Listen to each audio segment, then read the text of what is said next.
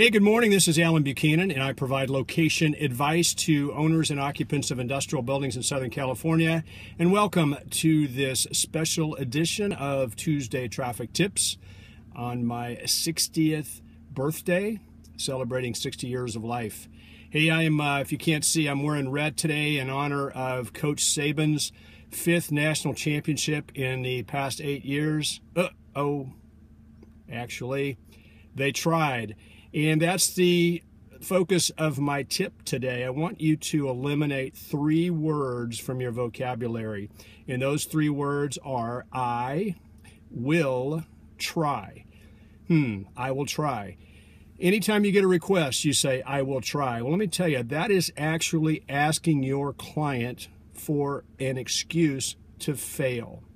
I would propose that you substitute these 3 words instead of I will try.